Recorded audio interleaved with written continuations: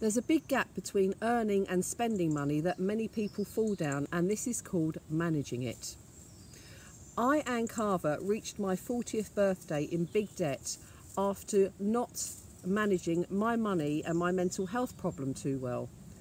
The London College of Psychiatry state that 2 people in debt, one will have a mental health issue. At the peak of my teaching career, I had a triple family tragedy that triggered my spending to spiral out of control. But that was then, and this is now.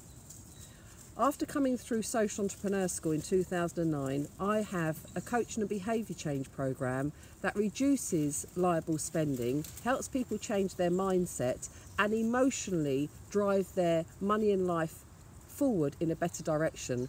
I've piloted this on 700 people.